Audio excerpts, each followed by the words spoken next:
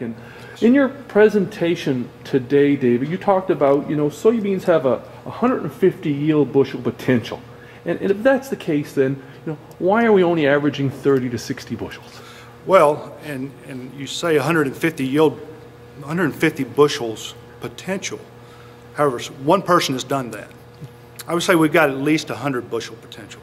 The reason we're not doing that is something we can do to get the yield up to that. Is something, what can we do to keep the yield from falling? In other words, what are those yield limiting factors?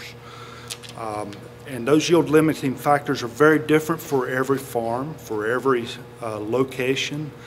They're different for South America than they are for the United States or Canada. They're different from one farm to the other. They're different from even one field to the other. So the real key is, how do we go in and identify what's limiting yield on our farm? And what tips do you give farmers to do that? Well, I like to simplify things. I think once you calculate all the yield limiting factors, you can get up to well over 100 of these. So that becomes very complicated. So I like to simplify things. And I like to look at it as limited resources. I like to tell people, think like a plant. What is that plant needing during that time of the year, regardless of what stage or what time of the year it is, that is limiting its yield? Now, if we boil all of those factors down, we can basically categorize it into 5 different things. One is light. One is water. Those are obvious.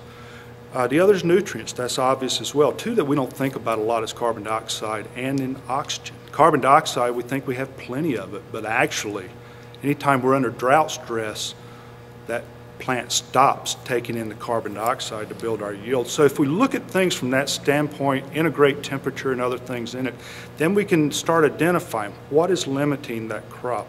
In our area of Virginia, we grow a lot of double crop beans. We grow 2 crops in 1 year. Beans follow wheat. We're a short season production system. May be very similar to some of the more northern systems as far as shorter season. We're much warmer, of course, but we can't build up the canopy we need. And basically, I want to capture all the light by that time that first pod is developed there.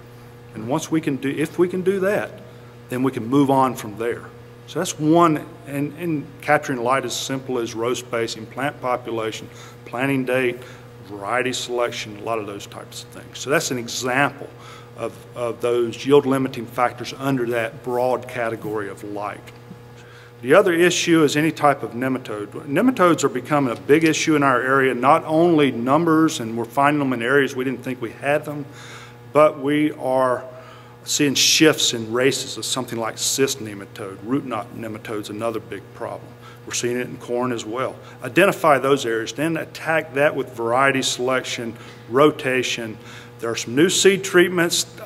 Give us some response, or either some type of soil insecticide. I think those are some issues that we can take those low-yielding portions of the field or low-yielding portions of the farm up to, and maybe that's what we have to do.